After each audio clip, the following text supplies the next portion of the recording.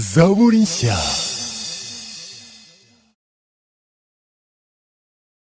Turabaramukije inshuti bakunzi ba ZABURI NSHYA, twifuriza ibihe byiza aho muherereye hatandukanye, yaba abari muri Afrika, abari Burayi, Amerika, indi migabane yose itandukanye yo kwisi. Twifurije kugubwa neza cyane, turabakunda cyane rero.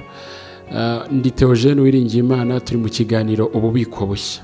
Mu minsi ishize mwagiye mwumva inkuru zitandukanye zivuga ku bantu biyahura.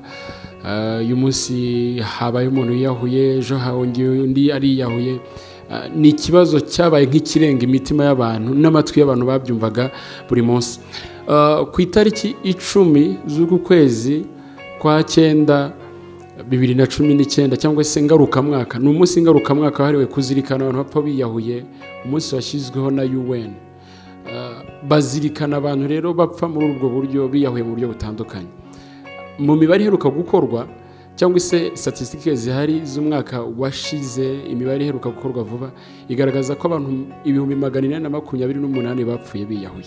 Muri make mu masegonda 40, buri masegonda 40 hari umuntu wiyahura. Ikibabaje rero ni uko urubyiruko rwo rwiyahura cyane kurushaho, biteye inkeke. Niyo mpamvu twegereye umwe mu bakozi b'Imana, ni Pastor Desire, araza kutuganiriza atubwira ikintu nyamukuru gitera kwiyahura. Ese umuti waboneka n'ubuhe muri ibyo byose? Reka tumuhe ikaze atuganirize. Turishimiye kuganira namwe Pastor. Murakoze cyane, dusuhuje abakunzi ba ZABURI n'ububiko bushya. Yego, murakoze cyane. Hanyuma rero mwamaze kubyumva, statistike zihari ziteye inkeke. Yewe na hano iwacu mu Rwanda nahoze mbara mu mezi 9 ashize menya ngo ari abantu 820 n'abangahe biyahuye gutyo. Ni ikibazo gikomeye cyane. Hanyuma tutaragera ngo ku cyundi umuntu yatekereza kwiyahura. Impamvu zitera kwiyahura ni nyinshi, zirenze imwe. Hari igihe umuntu yiyahura kubera agahinda gakabije, hari igihe umuntu yiyahura kuko ibyo yarategereje atabibonye, hari igihe umuntu yiyahura kuko yumva ari wenyine atawe, hari ubwo umuntu yiyahura kuko yabuze urukundo rwa kibyeyi, hari igihe umuntu yiyahura kuko ageze igihe amarangamutima ye adashobora kwakira ibyo ahuye nabyo. Ubundi uburyo umuntu aremye hari ibintu byihanganirwa, hari n'ibitihanganirwa. Umubabaro w'indenga kamere ntabwo ufite aho kwigwa mu marangamutima y'umuntu. Umuntu arapfushije, yumva ko ari iherezo ry'ubuzima, ntafite uwumuhumuriza, bamwanze se, yahemukiwe mu bundi buryo, akazi niko kare kamutunze, abonye ko iherezo ry'ubuzima riri aho.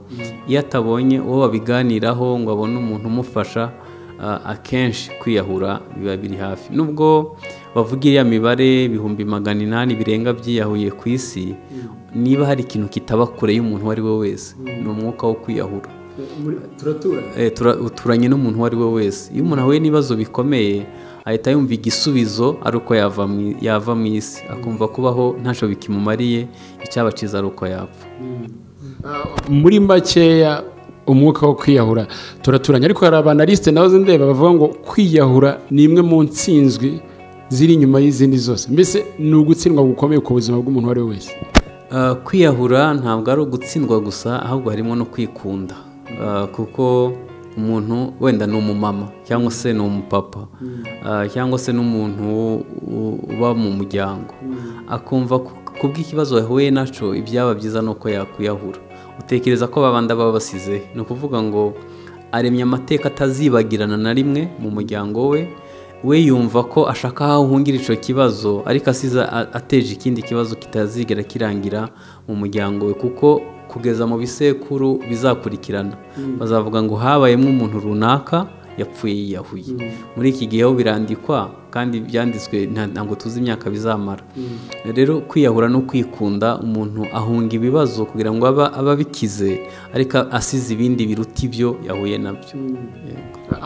Mu bintu uvuze byo kwikunda, hari ibintu nahoze ntekereza. Ese iyo umuntu ubundi agiye kwiyahura bwo agasiga yanditse ngo kanaka niwe utumye ngenda, mu by'ukuri ibibazo asize ntibiruta ibyo yarasanzwe abamo. Umenye biri buze kujyana na kwa kwikunda. Iriya message za nyuma asiga atanze, haro twabonye uheruka kwiyahura wasize yanditse impapuro hari n'abandi tuzi basiga banditse amaproti kanaka n'utumye ngenda iriya message ishatse kuvuga iki? Mu busanzwe dusuye mu ngobyi ya Edeni nta muntu ushaka kwemera uruhare rwe mu biriho biraba. Nuriya yiyahura ashobora kuba yarahemukiwe ariko ntabwo twavuga ngo 100% nta ruhare rwe rurimo.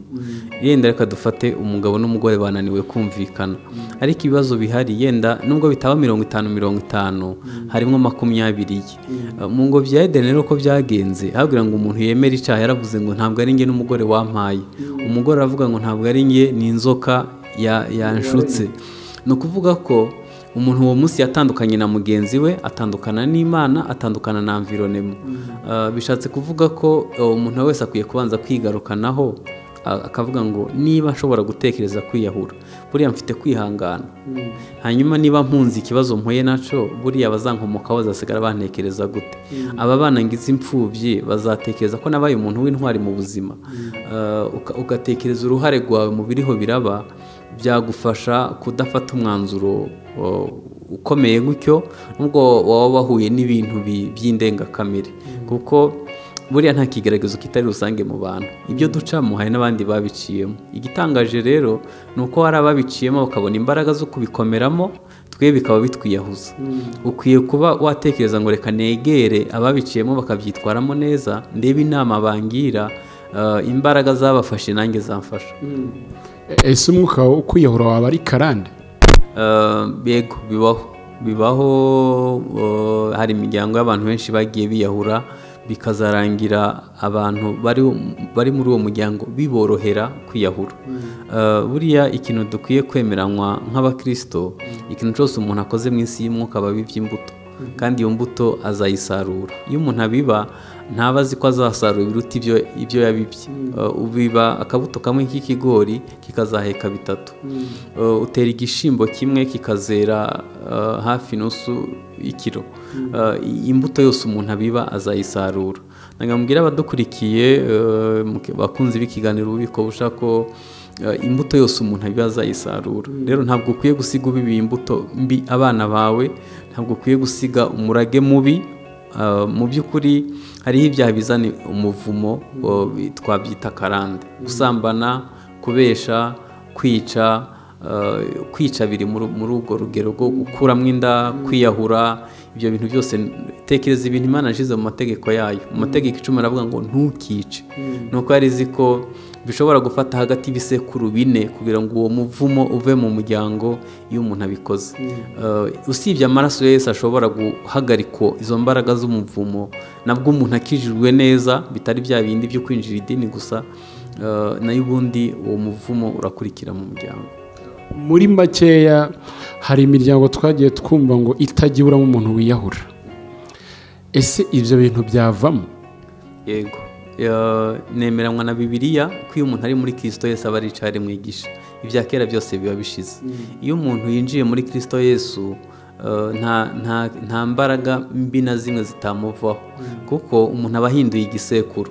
Petero yaranditse aravuga ngo mwebweho muri shanga ryera, muri abantu Imana yaronse, muri abami n'abatambyi.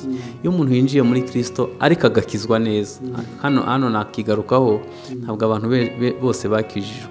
Hari n'abakijwe nabo ntibabasha gutera intambwe zo guhinduka ngo ahore atandukane n'igisekuru, atandukane n'iyo migenzo mibi. Iyo tuvuga gutandukana n'igisekuru si ukuva mu muryango, ahubwo iyo migenzereze mibi, iyo mitekerereze mibi, uko kurakara byihuse, ubwo busambanyi buza vuba na vuba, uko usanga famiye yose babesha, bikaba bizwi ko babesha, bikaba bizwi ko abo bantu bakunda amafaranga ku kigero yakwica ngo yabone, bikaba bizwi ko abo bantu ibyo bintu bibi byose no gutandukana nabyo, kugeza ubwo uwumva ubohotse mu buryo bukwiriye, utakiyobowe n'imbaraga z'umuvumo. Birashoboka ko umuntu abohoka rwose. Uko ugenda winjira muri Kristo ni kugenda usiga ibiri inyuma ugasingira ibiri imbere. Hari ikibazo rero gikomeye kiri hanzanga. Ese umukristo uwizera yatinyuka cyangwa se uwo mwuka wamufata wo kwiyahura? Yego, kuko ntabwo abantu bose bahora mu mwuka. Abateolojiya baravuga ngo umuntu wa mbere yuzura umwuka wera mwinshi babandi twubaho ni 30%. 70% yose tuba turi mu mubiri, niyo mpamvu ubona kubesha byoroha, niyo mpamvu ubona uburakari byoroha kurakara bitewe n'uko umwanya munini tumara mu mubiri. Ariko iyo umuntu ari muri Kristo Yesu neza asabana n'Imana ku kigero gihagije ntabwo yakwiyahura. Bitewe n'iki? Iyo haje amajwi ya Satani akubwira ngo biracitse urapfuye, wumva ijwi rikubwira ngo ntutinye ndi kumwe nawe, humura nzagutabara, ibuciye munsi iherezo ry'ubuzima, hahigwa uwihanganiye umugerageza kuko namara kwemegwa azambikwa ikamba ry'ubugingo, ukumva irindi jwi riguhumuriza. Niyo mpamvu Yesu yavuze ngo intama zanjye zumva ijwi ryanje. Iyo haje andi majwi akubwira kwiyahura, ko abantu batagukunda, ko watawe, ko nta ciza na kimwe wigeze ubona mu buzima, uba ufite irindi jwi rikubwira ibyiza cecekesha yandi majwi yose ya Satani. Twabihuza gute n'ibyo twita ngo ni mu minsi y'imperuka? ngo ubwo ari mu minsi y'imperuka ngo abantu bazabikunda birarira badakunda babo, tubona ko n'ingaruka nyinshi zimwe na zimwe cyangwa ibitera ku kwiyahura usanga abantu bavuga ngo umuryango wanjye ufitemo uruhare, abaturanyi banjye babifitemo uruhare, bigahura na cya kintu cyo kwikunda. Ese koko tubyakire ko ari byo mu minsi y'imperuka?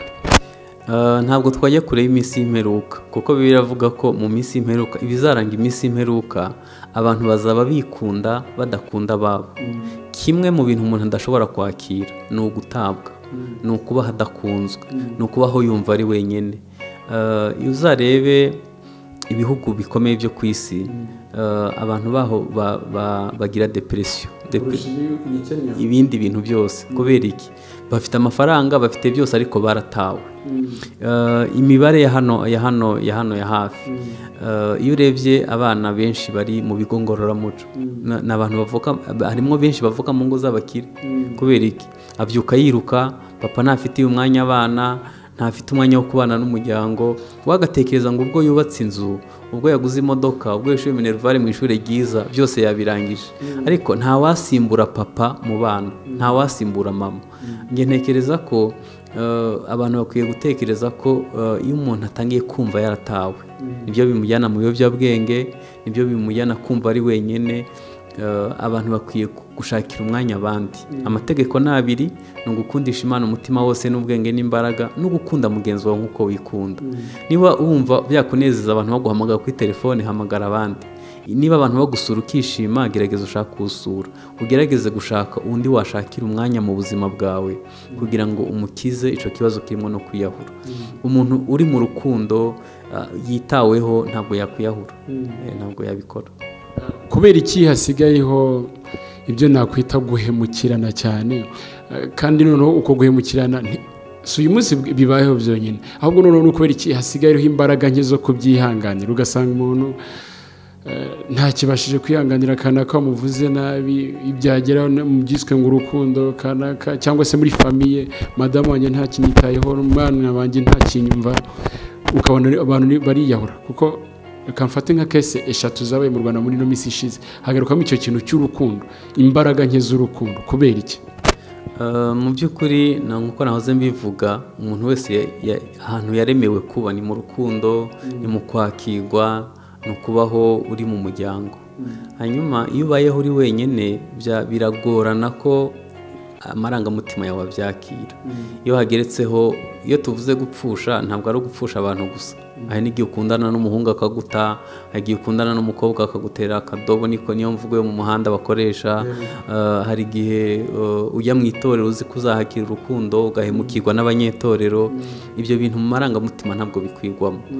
Bishobora kuzana kwiyahura, kujya mu biyobyabwenge, kujya mu busambanyi, abantu bahungira ahantu hatandukanye. Nge ntekereza ko abantu nibagaruka ku rukundo, bizabafasha kuramira abari bagiye kwiyahura. Hanyuma ibirebana n'iminsi y'imperuka rero turimo, ntabwo imbaraga zo kwihangana Imana iracazitanga, ariko kuki tutihangana? Ubundi kwihangana ni impano y'Imana, si ibintu umuntu agura muri supermarché, si ibintu yahabwa n'umubyeyi we, ni ibintu biva ku Mana. Urukundo, ibyishimo, amahoro, kwihangana ni ibintu biva mu ijuru. Ibintu biva mu ijuru rero ntiwabibona utagerayo. Ni ukuvuga ko ugomba kubaka ubusabane bwawe n'Imana, hanyuma Imana ikaguha iby'isi idatanga. Isi itanga ibindi byose, ariko ntitanga kwihangana, ntitanga amahoro, ntitanga ibyishimo. nitugaruka ku gushaka Imana nk'igisubizo cy'ibibazo ducamo bizatuma tutagwa muri iyo mitego yo kwiyahura n'ibindi. Imana izaduha kwihanganira ibyo abantu batakwihanganira. Nasomye Abaheburayo 11 mbona ibintu bitangaje. Bavuga abantu bajugunyiwe intare, bakerejwe inkerezo, batwikishijwe umuriro, bambuye ibyabo, ariko ntibiyahuye ahubwo ngo urukundo bakunda Imana ngo rwatuma bihanganira ibyo abantu batakwihanganira.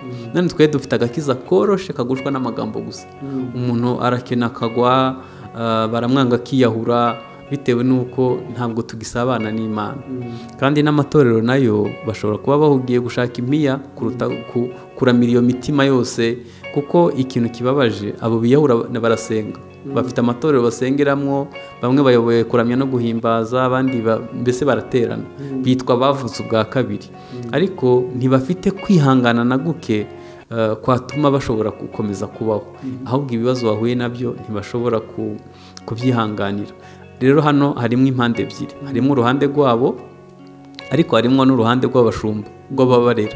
Ababarera bakwiye kububakamo imbaraga, ntitunezezwa nuko dufite abantu ibihumbi bicaye imbere yacu, ahubwo kibaza ngo aba bantu bafite imbaraga z'ubumana muri bo zatuma batiyahura, zatuma urugo rudasenyuka, zatuma atajya mu biyobyabwenge. Nigeze kujya mu kigo ngororamuco kimwe, noneho ndabaza muri mwe hari umuntu yaba yarabatijwe? Nasanze 60% batijwe amazi menshi, barariye igaburo ryera, bavamo kandi babona mu bimeze bityo. Ni kigaragaza ko dukwiye kwigisha. Yesu ntiyadutumye guhindura abantu gusa ngo babe abayoboke bacu, yadutumye guhindura abantu kuba bigishwa, no kumwubakamo imbaraga z'ubumana kugeza kukigera atakwiyahura, atatandukana, atahura n'ibyo bintu byose, bitewe nuko wamuremyemwo gukomera no kwihangana. Maze hari ingero nyinshi muri Bibiliya z'abantu bashoboye guca mu bikomeye kuruta ibyo ducamo kandi babyitwaramo neza. Izo mbaraga natwe zadufasha. Ariko uvuze ibintu uruhare rw'amatorero. Nibuka ko Yesaya 40 avuga ngo nimuhumurize abantu banjye, muvuge ibyururutse imitima. None niba abantu koko biyahura kandi bitwa ko bavutse ubwa kabiri, bagasanga umuntu ariyahura yarasanzwe muri korali, tukarenza nyine tukavuga ngo byabaye Imana imwakire mu bayo. Uruhare rw'amatorero ubwo si ikibazo, kuko leta yo ntako itagize, niko nabivuga, yashyizeho abapsikologe bakurikirana abantu n'ibindi bitandukanye bafasha abantu. Ariko amatorero cyangwa se aba bashinzwe abantu mu buryo bw'imyizerere bakora iki? Ntekereza ko abantu, niyo mpamvu navuze ngo ntitunezezwa nuko dufite abantu ibihumbi bicaye imbere yacu, ahubwo twibaze ngo tubafitiye umwanya.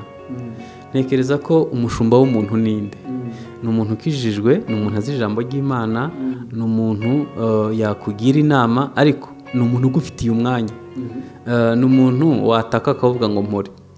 Ni umuntu yakwaturira akamera nk'aho bihambye mu mva bitazagaruka. Ni umuntu yakwishimana nawe wishimye, ababarana nawe wababaye.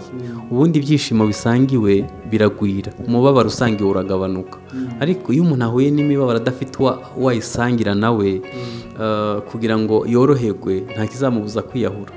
Niba umuntu ashobora duhura nawe tumusaba amaturo, ariko ntidutekereze ko wenda bamwirukanye mu kazi, afite inguzanyo bagiye kumutereza inzu, ntidutekereze ngo tumubonere umwanya twicarane nawe, umuhamagaro maze ngo umerewe ute, nta kizababuza kwiyahura.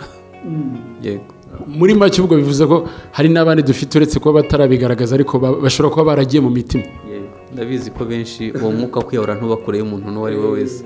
Iyo umuntu ahuye n'ibibazo amarangamutima adashobora kwakira, yumva igisubizo ari ugupfa. Yego. Hari n'abatabarira mu matorero kandi bareba n'iki kiganiro. Turababwira ikero kugira ngo barwane n'izo ntambara, kuko twumvise ko umwuka utari kure, ahubwo ni ukumenya kurwana nawo. Turababwira iki? Abantu badasenga birakomeye kubona ikintu nababwira, ariko impamvu navuze ngo birakomeye nuko Imana niyo gisubizo cya nyuma mu bibazo byose ducamo. Ariko hari terume ikoreshwa hano mu gihugu nkunda ivuga ngo intore ntiganya, ishaka ibisubizo. Ushobora kutiyahura kubera ufite indangagaciro nzima muri wowe. Umuntu yabonye uburere mu muryango, akitabwaho, akigishwa ibikwiriye byaranga umuntu agahabwa ubumuntu bwuzuye ntabwo yakwiyahura ntabwo yakwiyahura. Ntekereza ko rero icyo nababwira umuntu wese nasubiremo arebe uko yubatse, ese ugira kwihangana kungana gute, iyo urakaye bimara igihe kingana gite, iyo umuntu yaguhemukiye umubabarira ku kihe kigero, iyo uhuye n'ibibazo bikomeye ni gute ubisohokamo, biguherana mu gihe kingana gute, ushobora kubyitwaramo gute. Iyo usanze utubatse neza ugerageza kwiyubakamo imbaraga, ukibaza ngo runaka ko muzi akaba ko yahuye n'ibibazo bikomeye akabyitwaramo neza, niyo mfashanyo yabona. Nubwo twagarutse ku bintu birebana n'umwuka no gusenga cyane, ariko ntabwo kugira ngo umuntu abe yubatse neza ntabwo bishingiye ku gusenga gusa, bishingiye ku ndangagaciro nzima afite yakuye mu muryango, bishingiye ku ijambo ry'Imana yakiriye. Gusa mu Mana aho umuntu aba afite amahirwe ya kabiri, iyo umuntu ageze igihe ku rwego yera imbuto akijijwe aba afite amahirwe ya kabiri. Ariko dushobora kubaho neza, ntabwo abantu bose, hari abantu b'imfura batarabarokore. Rero ntekereza ko umuntu ashobora kwitwara neza. Ngarutse kuri ubwo bufura, ntibuzamwinjiza mu bwami bw'Imana, ariko buzamufasha kubaho neza inaho, buzamufasha kurama no kuramira abana be no kudasiga ibibazo mu muryango. Rero ntekereza ko ubundi umuntu aganiriye n'umutima we akagaruka imbere muri we, yakwibaza ngo nubatse gute. Niba urakara ukumva wamena televiziyo, hari n'abazimya. Niba urakara ugaca urugi ugasenya inzu ari wowe wayubatse, ejo uzica umuntu cyangwa nawe ubwawe uziyica. Buriya muri iriya mibare wabonye y'abantu benshi biyahura ku isi, hari indi mpamvu ntavuzeho kandi nayo itera abantu kwiyahura. Murabizi ko mu bihugu byinshi abantu baba barabaye abasirikare. Hari ibihugu bimwe na bimwe ku myaka 20 uba umusirikare nk'imyaka 2 ukabona kujya gukomeza kaminuza, kandi baba barakwigishije gute? Barakwigishije ngo iyo uhuye n'ikibazo kirenze urirangiriza. Mbese ushobora, niba bagiye kugufata amateka hako bakwica, wowe usigaze isasu rimwe ryo kwiyahura, uwo muntu azava mu gisirikare ajye mu buzima busanzwe. Ariko ryahame ntabwo risiba mu bwonko, azaba azi ko nahura n'ikibazo gikomeye adafitiye igisubizo, hako aseba, hako yandagara, hako bamubona yasabye, hako bamubona yagiye gukora akazi gaciriritse, hako bamubona yatsinzwe, ibyiza nuko yakwiyahura. Ibi nabyo dukwiye kureba. Niyo mpamvu navuze, iyo tuvuze mu ndangagaciro, umuntu akwiye kureba neza ibyo yahawe. Ese ibyo yahawe byose ni bizima? Ubundi ahantu umuntu abera muzima cyangwa se ashobora gukora ibintu bizima ni hehe? Ni mu muryango. Ni ukuvuga ngo mu babyeyi bamureze, kwa mwarimu yamwigishije, no mu nshuti ze za hafi. Aho hantu ni ukureba ibi bintu byose dutunze ni bizima. Ntabwo baduhaye amahame ashobora gutuma dufata n'ibyemezo bitari byiza. Rero ntekereza ko ibintu byose tubitekerejeho neza, uzarebe nk'abantu bava muri Aziya, mu bihugu bimwe na bimwe ahantu hari imibare myinshi y'abantu biyahura. Ngira ngo igihugu kiri ku isonga ibyo narebye kuri Google ni Uburusiya. Uburusiya banywa ibiyoga bya biyoga bikomeye, hanyuma abenshi nka 80% baba ari abasirikare, baba barigishwa ibintu bitarimwo ubutesi, no bitarimwo urukundo, bitarimo. Noneho ubwo buzima bumeze gutyo buzamura imibare y'abiyahura.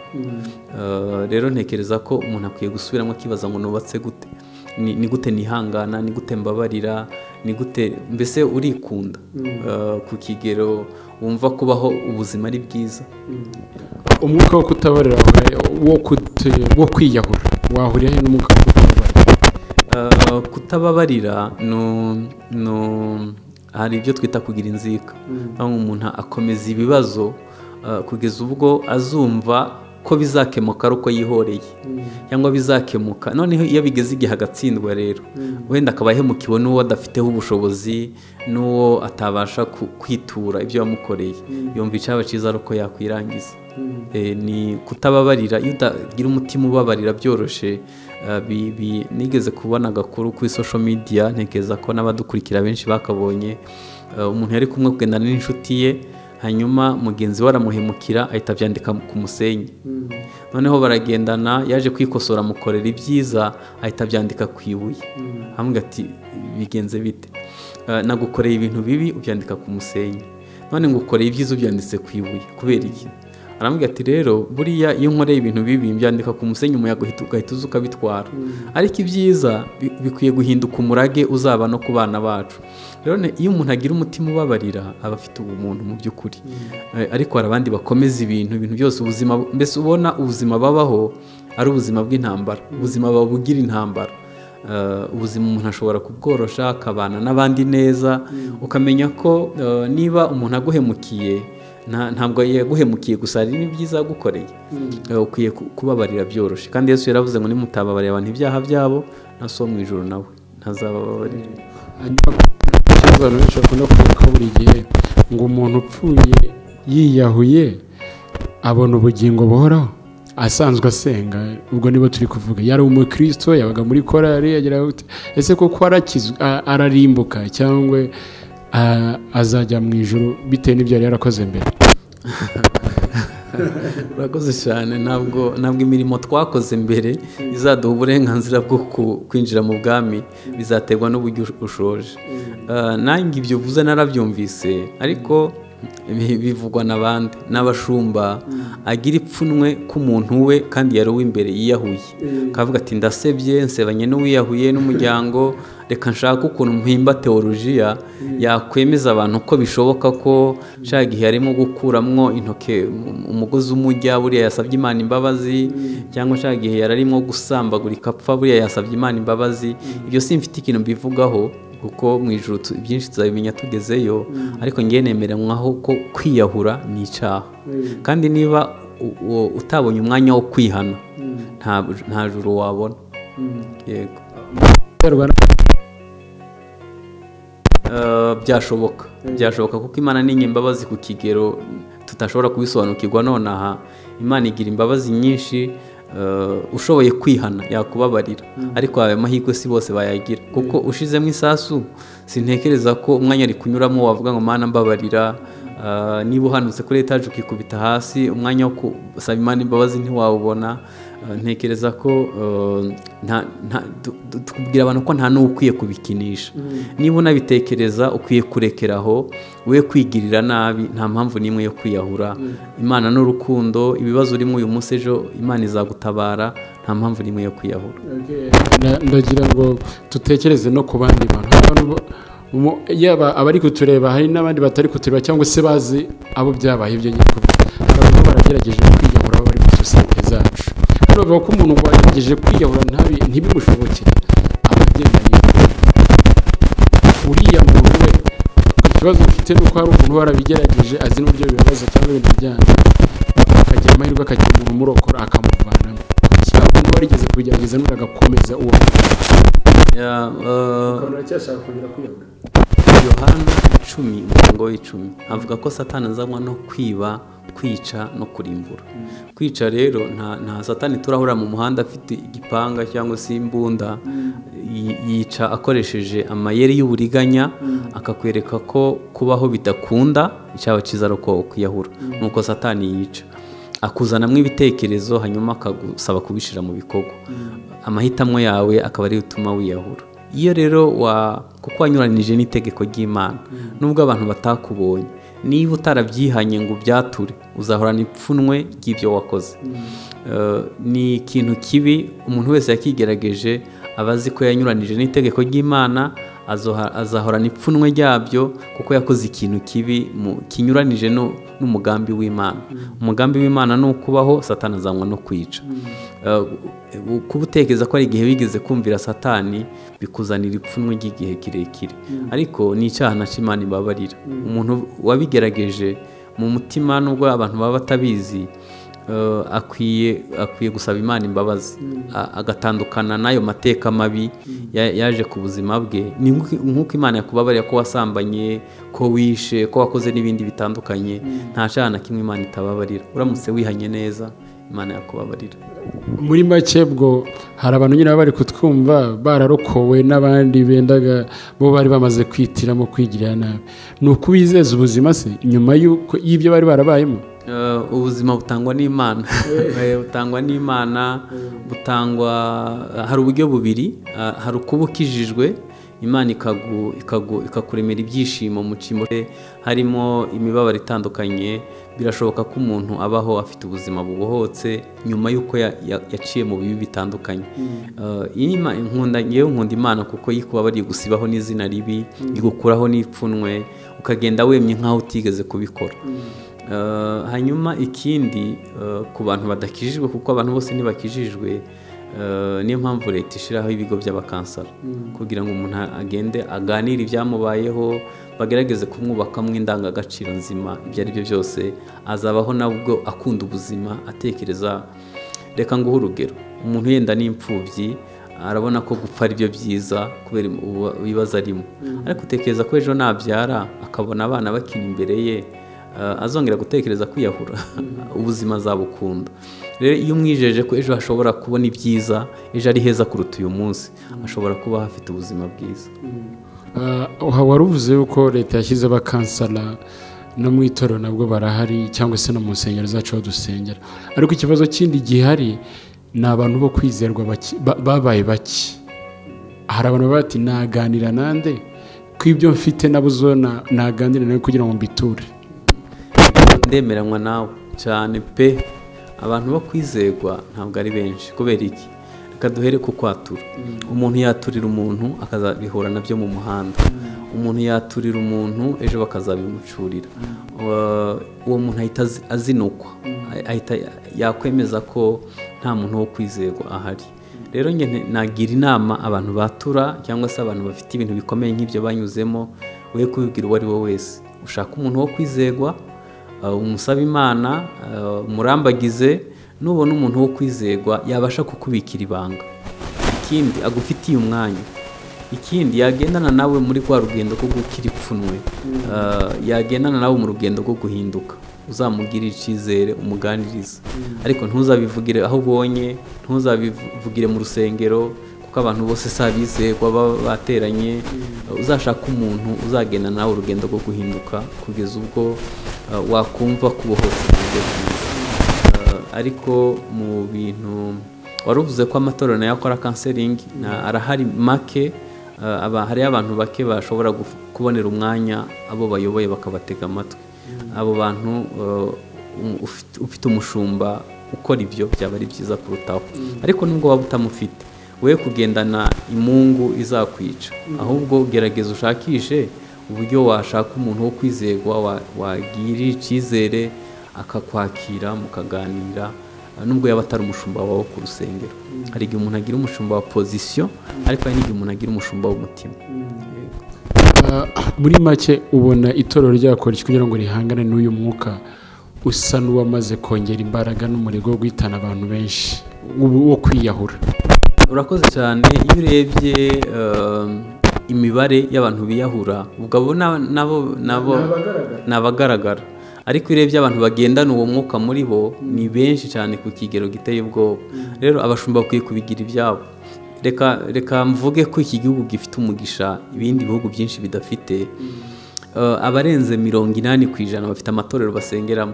Ni ukuvuga ko n'abantu bake badafite itorero.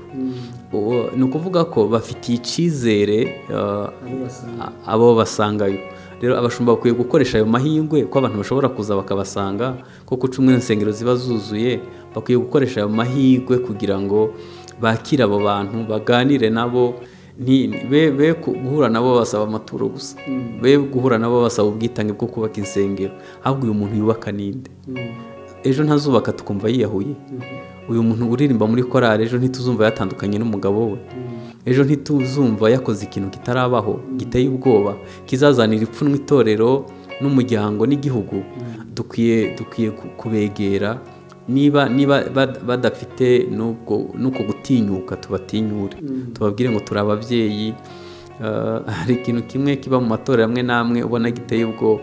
Iyo ugiye gusaba rendezvous, aposa akaguha amezi 6, buriya niba ugambiriye kwiyahura uzaba utariyahura niba uremerewe umutima buriya uzaba umerewe dukwiye kugerageza Yesu yari umuntu ubana n'abantu uba mu ntumwa umenya ubuzima bwa buri munsi ntabwo yarebaga ubuzima bw'umwuka gusa n'ubuzima bw'umunsi bwo hagati mu buzima busanzwe yarabumenya dukwiye kuba mu bantu tukabitaho tukabatinyura iyo umuntu aje mu itorero ashaka umubyeyi kandi mbwira abadukurikiye ko mu itorero iyo ukijijwe neza ukagira n'umubyeyi mwiza ubonye amahirwe ya kabiri umuntu wese umenye h'icyo kintu ukwiye kumutabariza ariko mu buryo butamukoze isoni nanone ukwiye gukora mu buryo bwihuse ukibaza afite aho asengera hari umupasiteri we nakwegera ese hari umuntu w'inshuti magara ya hafi nanyuraho kugira ngo muganirize amube hafi agerageze kumufasha ese nabimenyesha nde n'ibyangaho hose wabuze uzamenyeshe inzego z'umutekano uzamenyeshe abayobozi mu gihugu bashobora kumufasha mu by'ukuri bamutangire atariyahura byaba byiza kurutaho muri ibi byumba byacu by'amasengesho n'andi hatandukanye dusengera hari igihe ujya kumva umuntu bamurondoyemo umwuka wo kwiyahura bakamurondorera mu cyumba cy'amasengesho harimo abantu 40-50 ese koko buriya baramutangiriye cyangwa bashobora kuba bamuteje shitani yewe nibaza ko abo bantu barondora hari igihe nabo bataba bafite ubukure bwo mu mwuka bwatuma ashobora kumenya uko yitwara mu bibazo kuba nkubonyeho ibyaha ntibivuze ngo uri umunyabyaha gusa ahubwo nkwiye kugufasha mu buryo bugusigira ubumuntu kuko niba dufate korari y'abantu 100 yasenze hanyuma urondoye umukobwa ko yikinisha n'urugero harimo abahungu barambagiza mwaho ngaho cyangwa urondoye umugabo ko yacinye mu mugore we ubivuze nkaho utitaye ku ngaruka bizagira harimo abantu 100 mu cyumba cyangwa mu rusengero ntabwo umwubatsi uramusenya niba umuntu afite umwuka wo hari ubushakashatsi nabonye bwa 2018 ngira ngo buvuga ko mu gihugu muri rusange abantu 12% bafite ihungabana hanyuma abantu bacitse ku icumu rya jenoside yakorewe abatutsi muri 1994 30% babana n'ihungabana hanyuma 53 n'ibice birenze ku ijana babana n'agahinda gakabije wumvise kwiyahura aho bikomoka iyo umuntu agize agahinda depression kwiyahura biba byoroshye abantu bafite amateka y'ibikomere byo mu miryango bacuje barahomba abandi barabatejeje camunara abandi barize babona akazi babura akazi kandi barize ariyo bari bateze amaramuko abantu bafite impamvu nyinshi zabiyahuza rero niba umuntu umubonanya agahinda gakabije wimuteza abantu ahubwo mufashe mu buryo bwiza mufate mu mugongo mushire ku ruhande mugira ati mwene ndabona Imana impishura ikintu kitagenda byaba biri ku buzima bwawe nakubwira yego tangira inzira yo kumufasha umushake ubushuti mufashe mu buryo bwiza mu buryo bizamusigira ubumuntu kandi ibyo umufashije azabifashisha abandi ndabashimiye namwe mudusengere munasengera abantu bari bakurikira iki kiganiro ariko tubashimira mwebwe mukurikira iki kiganiro hari uzi umuntu ibyo ngibyo bishobora kuba byarabayeho abantu iryo pfuno ryo kwigeze kugerageza kwiyahura cyangwa se uzi n'umuntu wajyaga bitekereza ntarabigerageza wumvise uko wamufasha ikindi mu itorero cyangwa se n'ahantu dusengera dukwiye kwakirira kurusha uko twahakomerekera Imana ibidufashemo reka pasiteri adufashe gusenga ni ikiganiro ububiko bushya komeze kudukurikirana ukora subscribe kuri zaburi nshya na Theogene wiringiye Imana twaganiraga na pasiteri Desire Imana ibahe umugisha rero pasiteri adusengera data mu izina rya Yesu turagushimiye ko udukunda kandi waravuze ngo nidusenga tujye tuvuga ngo data wa twese uri data utumenyera ubuzima bwa buri munsi kandi twitaho kuruta uko tubitekereza kubw'iyo mpamvu nta mpamvu dukwiye kwiyahura kuko tuzi kutwitaho abafite agahinda gakabije mu mitima yabo abahuye n'ihungabana abantu benshi bafite impamvu zabiyahuza izo zose uzikureho ahubwo bumvishe urukundo rwawe muri ibyo yaririmbye ngo uko ikunda umwana wayo niko inkunda ntari mbikwiriye byatumye impa Yesu ndasenze kugira ngo buri wese umube hafi kandi uyu mwuka w'urupfu nutsindwe mu bana b'Imana uyu mwuka tuwirukanye mu gihugu n'isi muri rusange. Niba buri masegonda 40 n'umuntu yiyahura, turamiye abari bagiye kwiyahura, ubakize, ubereke ko ari ibindi byiza wabakoreye byatuma batiyahura. Ubuntu bwawe bukomeze kugwira mu izina rya Yesu. Amen.